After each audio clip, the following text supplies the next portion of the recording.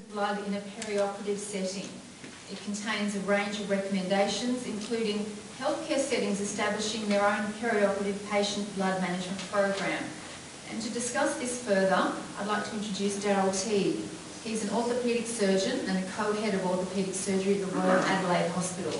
Please welcome Mr. Teague.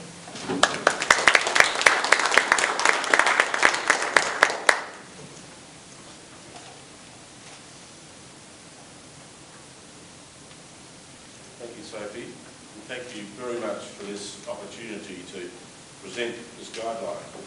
I'd like to echo Larry's remarks and mention one other person, Larry McNichol. I couldn't believe how Larry could keep us all focused and give us things to think about, and he was, the guy who was walking out and playing the centre court at Wimbledon, but organising everything else that was happening in the competition, and he was great.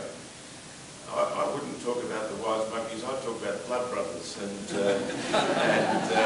I felt like a blood brother. I had a lot of blood sisters as well, like Amanda and Cox brothers. But thank you for this opportunity. This guideline has been developed with clinical import and expertise of a number of scientific and clinical colleges and societies throughout Australia and New Zealand. And it was a privilege to be part of it. And I'm here as a fellow of the AOA, and perhaps I gave a little bit of a surgical perspective, a balance of science, simplicity and straightforward application. They used to get me to read it, and if I understood it, they thought it would be good for the guys in Kazakhstan as well.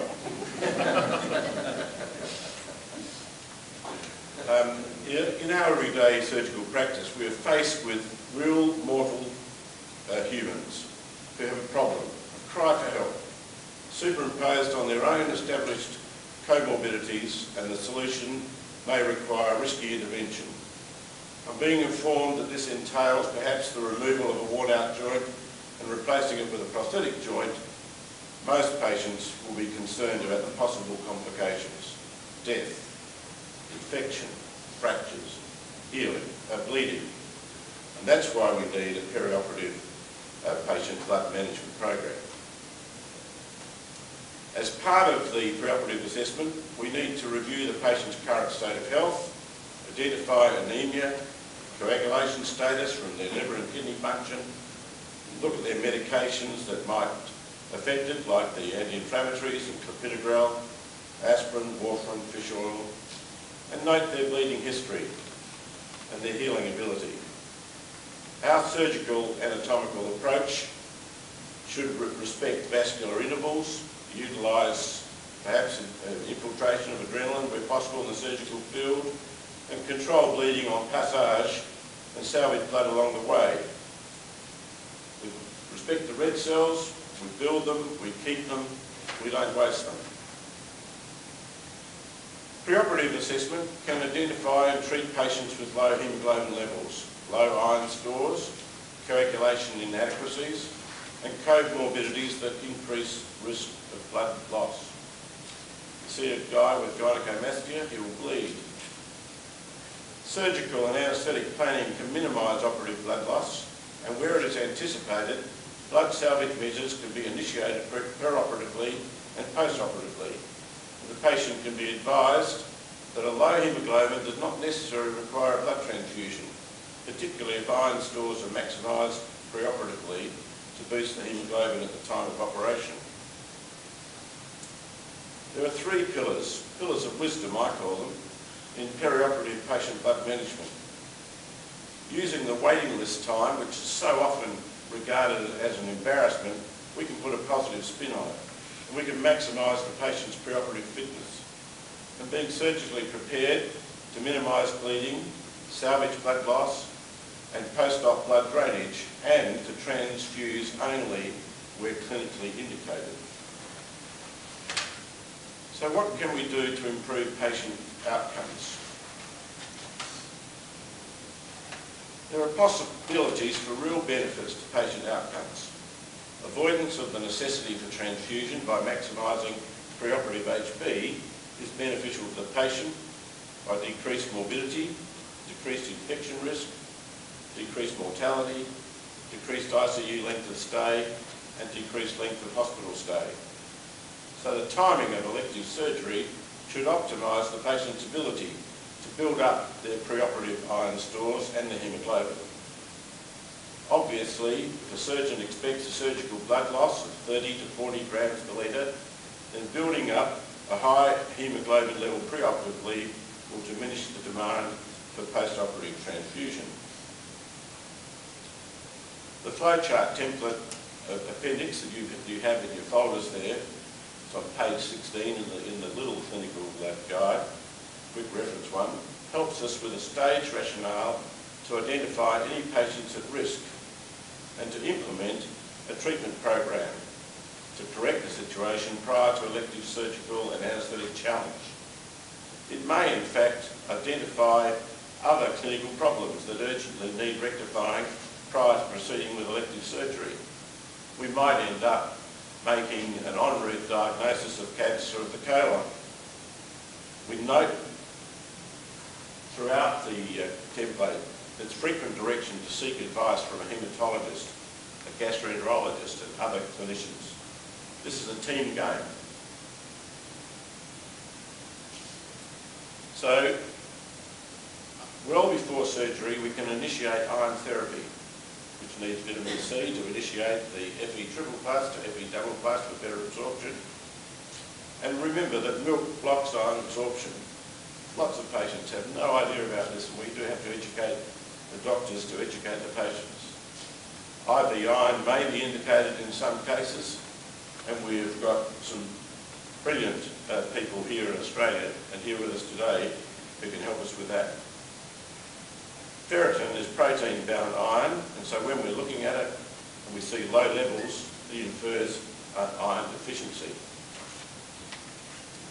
So what can we do during the procedure that's going to help?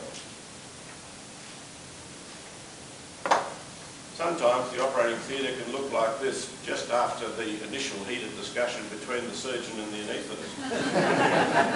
More commonly, it spells a story of major blood loss and all the attendant risks to the patient. What can we do to minimise perioperative blood loss? Surgically anticipated blood loss should trigger immediate mechanisms to minimise blood wastage and maximise blood salvage at the time of surgery. Preventing hypothermia will reduce operative blood loss and the incidence and volume of blood transfusion. Deliberate anaesthetic-induced hypertension to levels of mean arterial pressure of 50 to 60 millimetres of mercury can reduce blood loss and the incidence and volume of blood transfusion. In this respect, spinal anaesthesia becomes a positive help. In my past, primitively in war surgery, in the past, I have collected bulk blood from a clean body cavity and immediately reinfused it through filters back into the patient. Today, thankfully, we have more sophisticated options. The Sangvia device, as some of us will be familiar with, is a selective suction of blood out of the operative field site, directly returned to a storage bag where it's filtered en route before being reinfused immediately in the patient. In more elective circumstances with larger volume anticipated blood loss, an automated cell saver with dedicated standby staff can reinfuse washed, filtered and concentrated and resuspended salvaged blood to return to the patient. Good appreciation of surgical anatomy protects damage to major blood vessels. Minimally invasive approaches can reduce blood loss and morbidity to a fraction of that seen in open surgery. Removing blood from the operative field by returning it to the body, core blood volume with an S-mark bandage prior to the application of a tourniquet in limb surgery prevents blood loss. At the end of the procedure, operative site infiltration with something like Narrapin, ropivacaine, mediates vasoconstriction locally in the wound. At wrap-up, pressure limb bandages over the wound and elimination of drains can conserve blood altogether. It is useful to have cutting diathermy, coagulative diathermy, and the delight of argon beam diathermy. All of these techniques maintain a better surgical field vision and minimise blood loss. We've heard talk of tranexamic acid, and we do have a recommendation for this in hip and knee arthroplasty and cardiac surgery. I use tranexamic acid in open hip surgery with good perioperative and postoperative effect, dispensing with the use of postoperative drains to release free blood from closed wound tissue spaces. So what about after surgery? If you use surgical drains, then this collected sterile filtered blood can be reinfused within 4 hours using a system like the Bellovac or Constavac blood drainage collection systems. But be careful if you've already infiltrated the wound, perhaps with local anaesthetics and other agents. Post-operative transfusion, well, the revised haemoglobin trigger levels have reduced the practice of top-up transfusions. It's no longer seen as a tonic for the patient to have a couple of units of blood on their way out of hospital. In the healthy patient, HBs of 70 to 100 grams may well be tolerated, as witnessed in some of our Jehovah's Witness patients in the past. In post-op patients with myocardial or cerebral ischemia with haemoglobins between 70 and 100 grams per litre, a single unit transfusion with post-transfusion reassessment is appropriate. Remember that high haemoglobin numbers do not always equate with immediate improvement in oxygen delivery to the tissues. Supplementary oxygen by mask may be sufficient. So it is our responsibility to establish these principles, these 3 pillars of wisdom, with respect to patient blood management in the perioperative period, and we will be doing our patient a favour.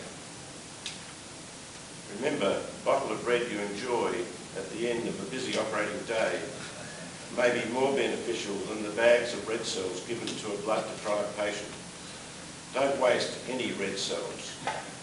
Replacing them is not always free of trouble. Thank you.